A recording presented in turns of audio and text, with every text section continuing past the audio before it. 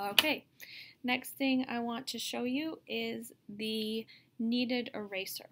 So I'm going to use my compressed charcoal down here, and I want to get a super dark area.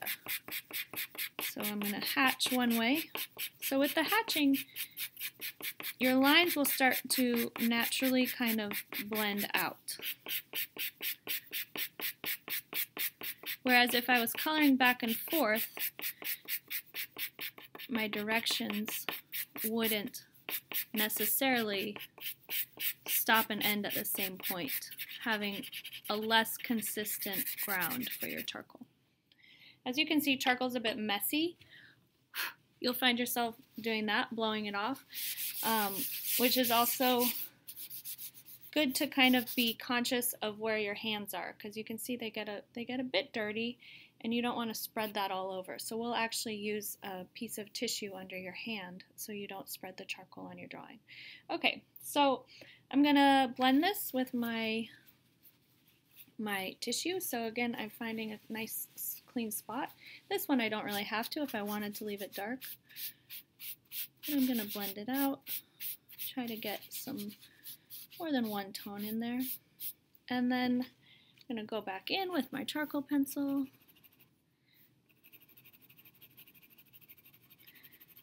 and create some of those darker tones. So you can always use more than one tool to get to the tone you want. And again, I'm creating this dark tone in layers, layer after layer after layer.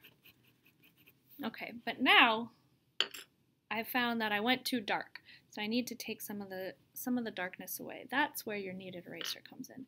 So you can kind of make it into whatever shape you think is going to work best for you, and just start picking up that charcoal. And then you can knead it into the eraser. As you can see here, stretch it out, knead it, and I can go back in and pick up a lot of charcoal with this. So this is again good for taking things down another tone.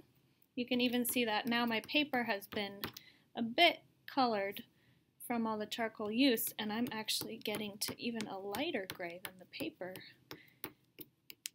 almost where the paper started out with. And then again, I can go in with my blender pencil and soften all those edges out.